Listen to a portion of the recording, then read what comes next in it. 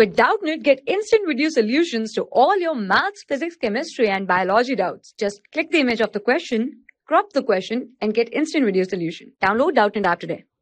Hello students, here the question is, three long concentric conducting cylindrical cells have radius r 2r and 2 root 2r. Inner and outer cells are connected to each other. The capacitance across the middle and inner cell per unit length is what? Now let us consider, student, these lines are equivalent to the cylindrical cells, right? And this is of radius r, this is 2r, and this is 2 root 2r. Now student, the outer cell is connected to the inner cell. Now it has asked us to calculate the capacitance across the middle and the inner cell. So this is the inner cell, and let us consider this capacitance is C1, and this is the middle, right? So this capacitance, let us consider C2. Now we know, students, capacitance or cylindrical capacitance capacitor capacitance formula is C is equals to 2 pi epsilon 0 whole divided by ln of outer radius r2 divided by inner radius r1, and this capacitance is per unit length.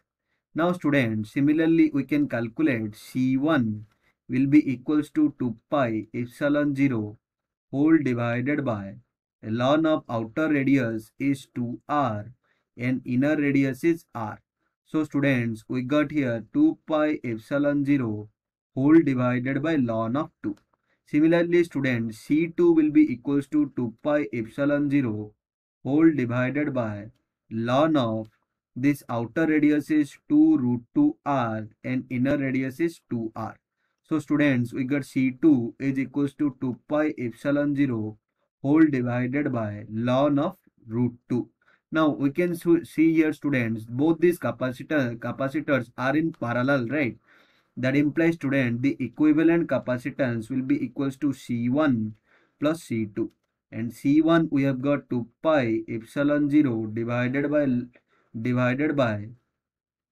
ln of 2 plus 2 pi epsilon 0 divided by ln of root 2.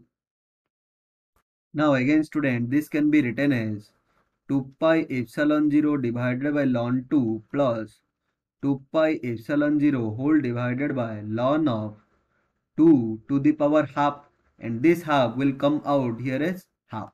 So student, this is becomes 2 pi epsilon 0 divided by ln 2 plus this 2 goes to numerator and multiplied, that is 4 pi epsilon 0 divided by ln of 2. That implies, students, we get the equivalent capacitance is equals to 6 pi epsilon 0 divided by ln of 2. So our correct option will be option 2. Thank you. For class 6 to 12, IIT JEE and NEET level. Trusted by more than 5 crore students. Download Doubtnut app today.